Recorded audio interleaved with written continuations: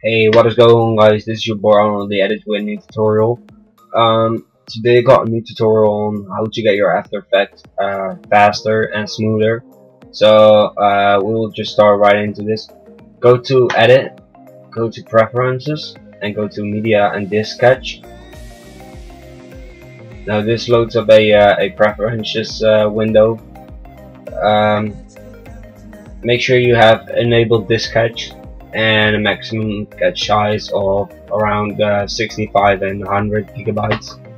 Now if you click on empty disk sketch, I have like 6.1 gigabyte in it because I've already cleaned it after every project file.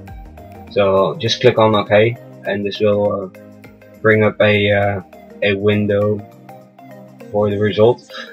Now this is like after every project file you have your After Effects more smoother and more faster than before. Yeah, guys, I hope you you enjoyed this, and make sure you leave a like and comment. Don't forget to subscribe, and please like me on Google+. I need to get to 1,000 likes, so make sure you like me on Google+. And that's it. Hope you guys enjoyed.